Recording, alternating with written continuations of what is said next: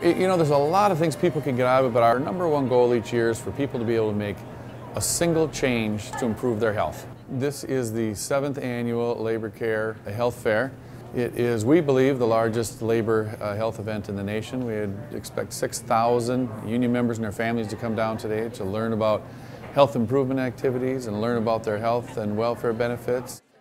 A variety of biometric screenings take place all through the fair. So we do carotid artery screenings, blood glucose, blood pressure, bone density, lung function.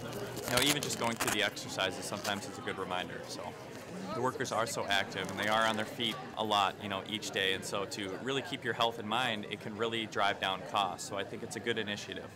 The labor unions themselves, the building trades unions that are here, they all have their own health and welfare funds. So they have their own, essentially, insurance companies, even though they're not in the business of insurance. It's a Taft-Hartley Health and Welfare Trust. It's their dollars. They understand that it comes from their pocketbook into the fund, and this is their dollars. And the better stewards they are of it, the better benefits they can have, and the better they're going to be, the healthier they'll be.